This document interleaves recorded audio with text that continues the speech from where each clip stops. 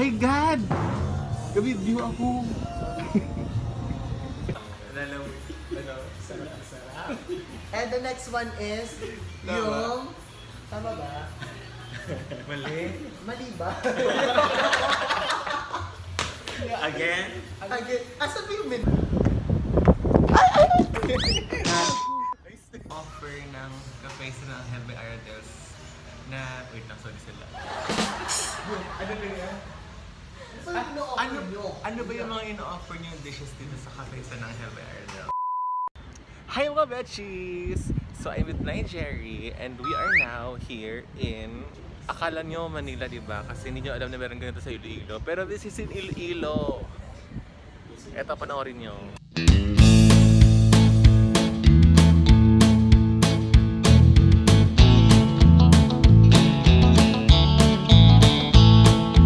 My God! Gabi-view ako.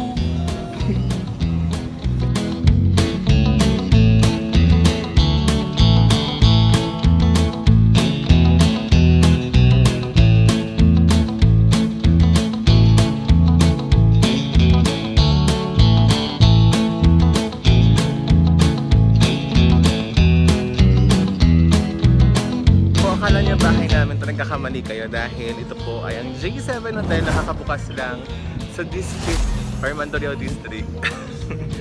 Hey Jerry! So inikot namin siya and ayan. Di ba ang ganda? Yes! Para kayo nasa hindi mo ini-expect na nasa Iloilo ka. Oo. So hindi nyo alam to, di ba? So isa rin to sa mga pupuntahan natin ngayon because later may pupuntahan pa tayong Zuri Hotel and syempre ang bagong bukas at ang magbubukas na cafe Saan dyan sa may Esplanade. Diba yan?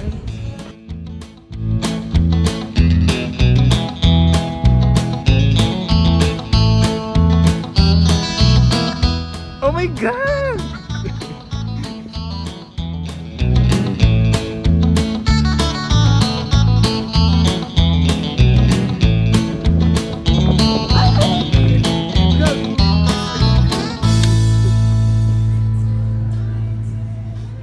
My God! Ano ba? Napapahinga ako.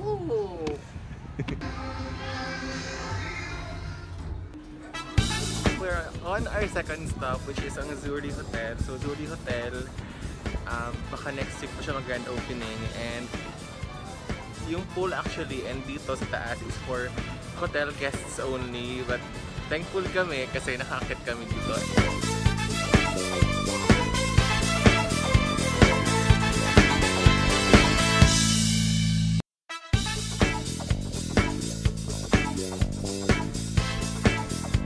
And their rooms is from 3,000 to 8,000 pesos. So, syempre hindi ko makapasok sa room. Ito lang muna sa view.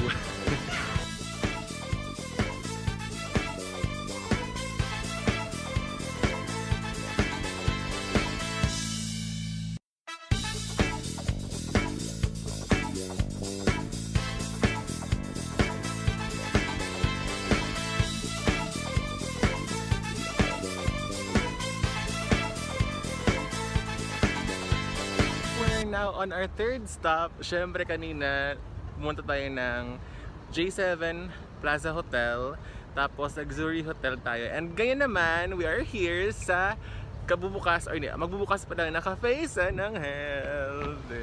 hindi kita. Bye, Aradelle.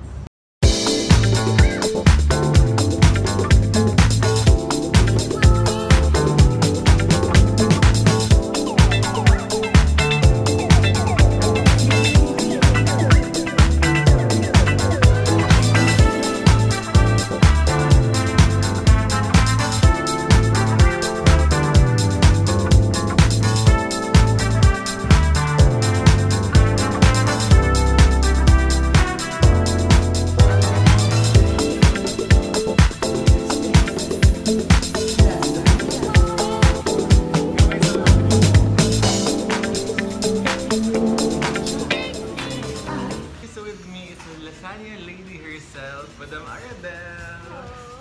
So, Madam usually Ano ba yung mga ino-offer niyo dishes dito sa cafe sa ng Helve Aradelle?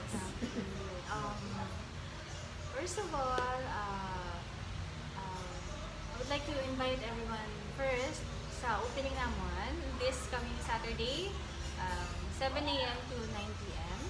And the kind of food we will be serving are a little different sa Cafe Aradelle sa Valeria Street.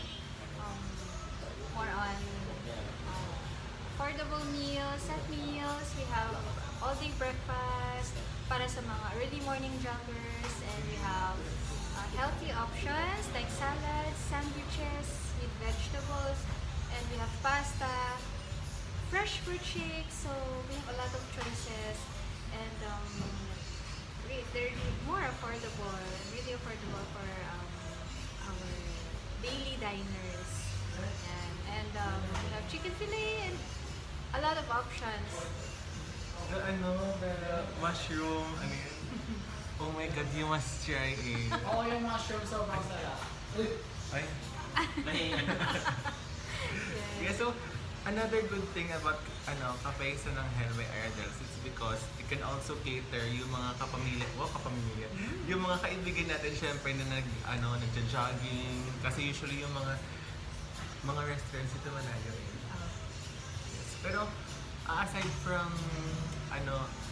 gusto ko malaman kung paano nyo na-come up yung bizcocho milkshake. Okay, bizcocho milkshake, wala. It just came out of my head, and then I said, why not try bizcocho milkshake? And then, dinry ko, and then, okay naman. Okay naman siya. Pero congratulations pala kasi I heard na maraming nakatikim na ng fried lasagna. Yes. And yun nga is a first. And ito naman, yung pasiklab dito sa cafe sa ng Helve Aradelle, another first. And so thank you very much, Madam Aradelle, for inviting us. And ayan, so on September 28, 7 a.m. to 9 p.m. magbubukas na po dito sa may Esplanade. We're open every day. 7 a.m. to 9 p.m. Yes. Malayo pa dito siya. pag galing kayo ng Esplanade 1, po dito Esplanade 2, kain agad, breakfast. Yes, tama. So again, thank you, Madam. Thank you, you, Madam. Thank you so much, Angel. So don't It's our forget to pleasure. like my page na, Madam. May page na. Cafe sa Yes. Pero Helve. wala. So, ipopost na namin sa baba yung page, Yeah. yung link ng page nila. And syempre, don't forget to visit Cafe Aradelle's location. Location is in Esplanados. Okay. Yung location ng Cafe Aradelle is sa Valeria Street along Valeria Delgado Street in front of Ace Hardware. Yes, the Galleria. And so thank you very much for watching, and don't forget to Like, subscribe, and click the bell notification para updated kayo sa lahat ng mga videos namin.